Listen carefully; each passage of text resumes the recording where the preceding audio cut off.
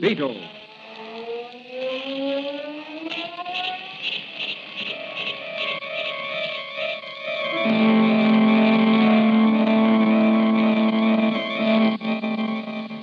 Sweeping down upon the underworld to smash gangland comes The friend of the unfortunate, enemy of criminals. A mysterious, all-powerful character, a problem to the police. But a crusader for law. In reality, Dan Garrett, a rookie patrolman, loved by everyone but suspected by none of being the Blue Beetle. As the Blue Beetle, he hides behind a strange mask and a suit of impenetrable blue chain armor, flexible as silk but stronger than steel.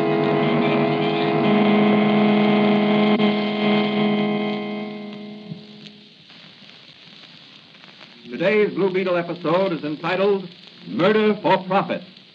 James A. Ridley of Ridley and Corcoran, wealthy investment brokers, died in City Hospital under peculiar circumstances. Was his death on the operating table murder? Will his death affect the stock market? Can Dan Garrett, rookie patrolman, who is also the Blue Beetle, solve this case and run the murderers to earth? As our story opens, Dan Garrett is visiting his friend and advisor, Dr. Franz, in his little apothecary shop.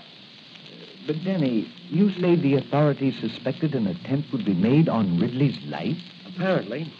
They sent Mannigan and me rushing over to City Hospital to guard Ridley as soon as they heard he was to be operated on. But what made them suspicious? I don't know. Unless it was because they knew his death would affect the stock market, give groups in the know a chance to clean up, to make a lot of money. How? Well, Ridley was an international figure in investment circles. He controlled several large corporations. Yes, I know that. His death will undoubtedly cause the stocks of those corporations and possibly others to drop temporarily. Yes, but... Doc, if some crooked professional speculators were sure Ridley would not come off that operating table alive, they could play the stock market and clean up a fortune. But what about the other investors in the market? Wouldn't they stand to lose all they had? Precisely. But the murderers of Ridley wouldn't care about that.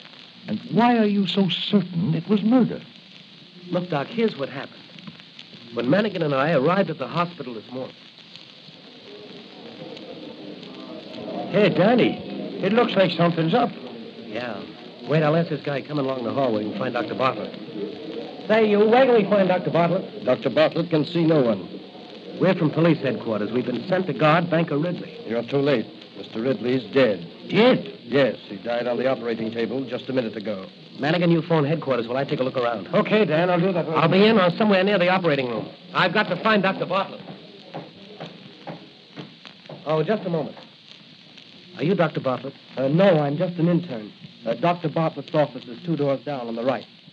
What's that you've got in your hand? It's a scalpel. A scalpel?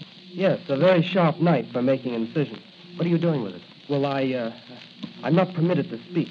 Come on, open up. I'm the law. Well, you'll have to see Dr. I'm Bartlett. seeing you right now with a bloody scalpel in your hand. Here in this room here, I want to talk to you. But In you go. Now tell me what happened in the operating room. I assure you, it's against the ethics of... Ethics be hanged. Talk. Did you kill Banker Ridley? No, I tell you, I had nothing to do with it. Then what are you doing with that scalpel? I picked it up after the lights went on. The lights went on. Were they off? Yes. Just after Dr. Bartlett had made the incision in Mr. Ridley's throat and was about to operate on the diseased gland, the lights went out suddenly and a stench bomb exploded just inside the door. It blinded everybody and everything was confusion. When the lights finally went on, Mr. Ridley was breathing his last. An artery in his throat had been severed. Where were you standing? Across the table from Dr. Bartlett. Then you could Yes, but I didn't. And what are you doing with that scalpel? I told you, I picked it up when the lights went on. Why? I noticed it was bloody. Well, wouldn't it naturally be? Hadn't it just been used to make an incision? Not this scalpel. The one Dr. Bartlett used to make the incision had already been put back into the sterilizer. But why should you pick up this scalpel? Well, I thought there might be fingerprints on it. Fingerprints? When everybody would be wearing sterile rubber gloves? Well, I didn't stop to realize that. Your story is pretty thin. I'm going to take you down to headquarters and let some of our... From your story, I take it you suspect the intern of having killed Ridley during the confusion caused by the unexpected developments. No, I don't, really. I think someone higher up is the guilty person. Oh, surely not Dr. Bartlett. He's one of the most famous and respected surgeons in the country. Ridley's death meant profit in millions to someone or to some group. You know the lengths to which some of our most respected citizens will sometimes go to acquire quick riches. Yeah, that's true. You know, money is all right when it does good. But money is evil when it causes evil. Well, there's the first edition of the evening papers. Yes. Well, it started just as we suspected. Listen to that. Yeah. Well, Danny, what are you going to do? Patrolman Dan Garrett is off duty, but the Blue Beetle never is. I'm going into action. Can I help you? Yes, Doc, you can.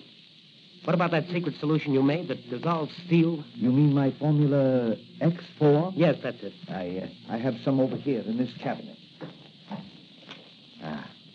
Here you are. Now here's a little vial of it. But be very careful. It's powerful stuff. Thanks, Doc. What about your portable wireless telephone? I've got that in my magic ray and my flashlight. Good. You know, Doc, if I can solve this case quickly, maybe I can save a lot of little investors from losing their life savings. That's true, Danny. That's true. Well, Doc, the Blue Beetle has some nipping to do tonight. So long, Doc. I'll see you when I've cleaned up this stock market racket.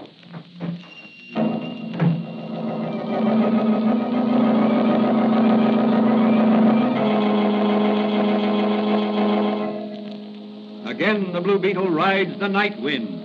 In his speedy motor car, he sets out in search of the murderers of banker Ridley. Will he unmask them? Can he uncover their plot to make millions by murder? Where will the Blue Beetle strike first? In a dark street at the rear of the Ridley home, a long blue motor car comes to a stop.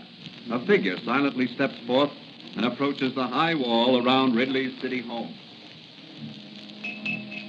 Now, here's the rear of Ridley's house. I'll have to watch my step. This wealthy neighborhood's well guarded. Here's a door in this wall. Locked, I'll bet. Just as I thought. Let me see now. Try one of these master keys. No, that one won't do. I'll try this one. That's the one. Better go easy. The hinges on this door will probably squeak. So far, so good. Better close this after me. Watchman finds this open, he'll be suspicious.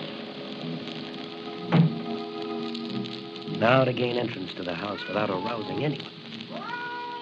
Hang that... What's going on down there?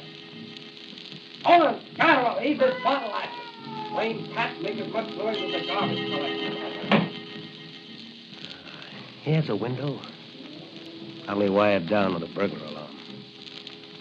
Just attach these suction cups to it, and I'll cut out the glass, remove it without disturbing the frame. That's got it. I'll just remove the whole pane of glass and climb through. There. Now, I'll look around with my flash. That's the kitchen. All clear here. This door must lead into the dining room. No, that's the pantry. The dining room is beyond. Where does this other door lead to? It's the hallway. The library should be up there on the right. Everything is dark. So this is my chance to search the place. I'll take the library first.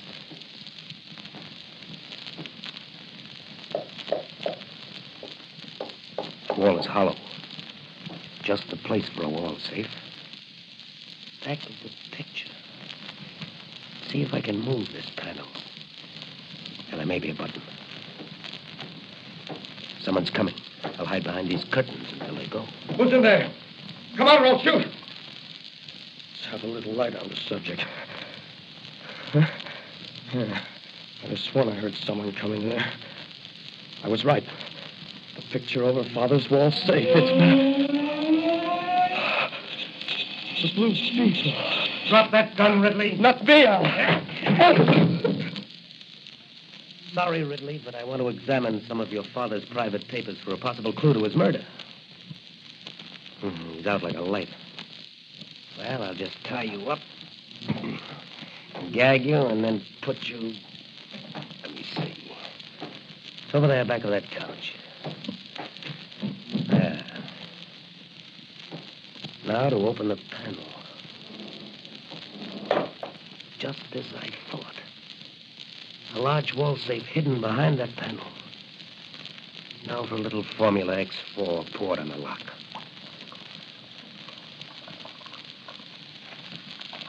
She's working, all right. Eating right through that steel. There, that does it. Jewels, stocks, and bonds. What's this? A letter. To whom it may concern. This is to inform the authorities that should my death occur due to other than natural causes, it would be advisable to investigate the affairs of my partner, Charles Cochran, and my adopted son, Samuel. Well, Mr. Ridley, the Blue Beetle will certainly investigate. I'd better take these papers and jewels along with me. They'll be safer with me than here with your adopted son, Samuel.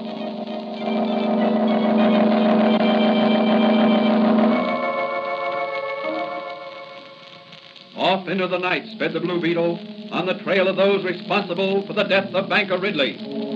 Meanwhile, at police headquarters, Officer Manigan, playing a hunch, he has also decided to go to Cochran's office. In the still of the night, two cars are speeding toward the same destination. Each has a single occupant. One of the cars reaches its destination ahead of the other. A mysterious figure alights and disappears behind the building on the corner.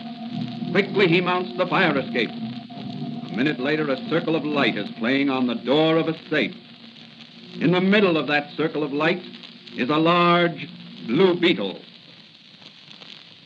The doctor's Formula X4 worked once before tonight. It ought to work here. Sure is powerful stuff. Now let's see what this safe contains. Stocks, bonds, and certificates. Here's a list of something. To be sold short for Samuel Ridley, Charles Cochran, and Mr. John Smythe. If and when. I wonder who this Mr. Smythe is. You'll never know, Mr. Blue Beetle. Officer Manigan. Isn't it late for you to be out alone? No, none of that. I've got you covered, and I'll shoot you if you make a move. You're going to the station house with me. Maybe you can explain to the DA what you're doing in this office at that safe there. I was looking for the lost cord. Cut out the wisecracks and slip these bracelets on. I'm sorry, Manigan. We both seem to be cornered. That door in back of you is blocked. What? You. What? You. Never take your eyes off your man until you've got him securely handcuffed, Manigan.